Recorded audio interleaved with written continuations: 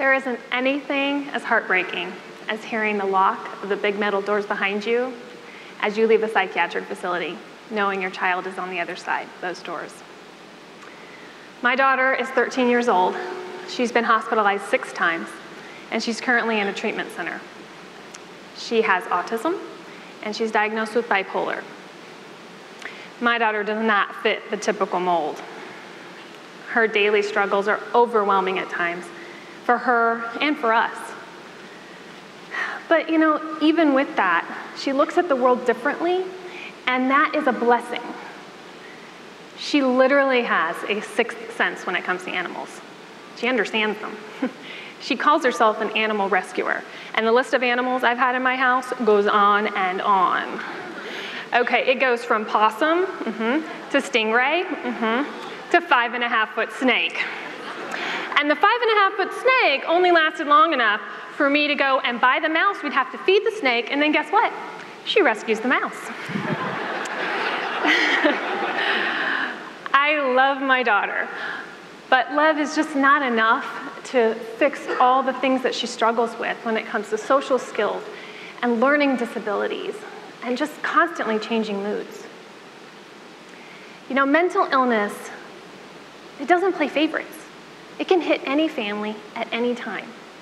And all of a sudden, you are thrust into a new world where you're trying to understand complex diagnoses, multiple therapies, educational alternatives, and intense interpersonal struggles. And most families, like ours, are suffering in silence. But we feel a lot of things. And some of those things are embarrassment and shame, fear of failing as parents, helplessness, hopelessness, and the fear of the future. But if you're one of those who has a child, I want to really encourage you to be an advocate for that child. I feel like a lobbyist most of the time because I lobby to get what my child needs, because if I don't do it, she's not going to get it. And if you don't do it, if your child struggles with this, they're not going to get it. Some of the services that we've gotten are animal therapy, after-school programs. We've gotten OT, PT, all kinds of therapies. But I encourage you to reach out for those, and also to getting connected. We have belonged to a high-functioning autism group that's really helped us find resources and ways to connect with others. We've also been a part of Special Olympics. She got a medal, so that's been inspiring for us. And when we first started this, the other thing that you can do as parents is to consider medication.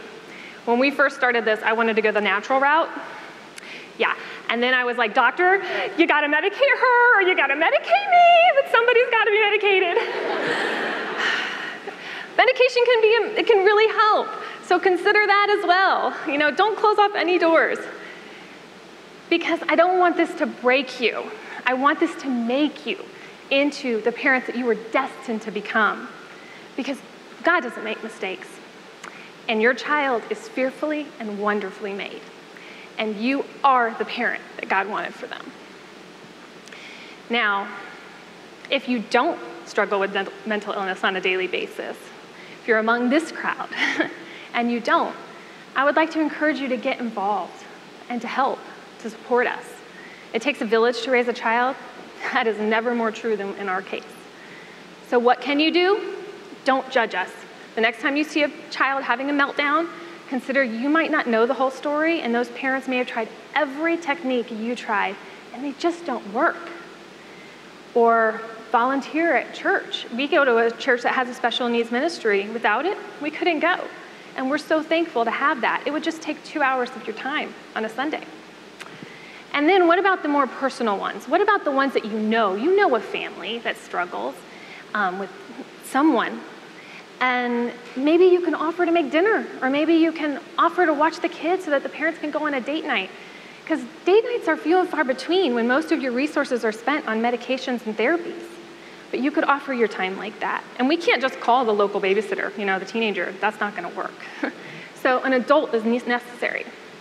So really what I want to say is, let's stop the silence about it, and let's start talking about mental illness. Because my daughter needs this conversation to happen, and I don't want it to end here. Thank you.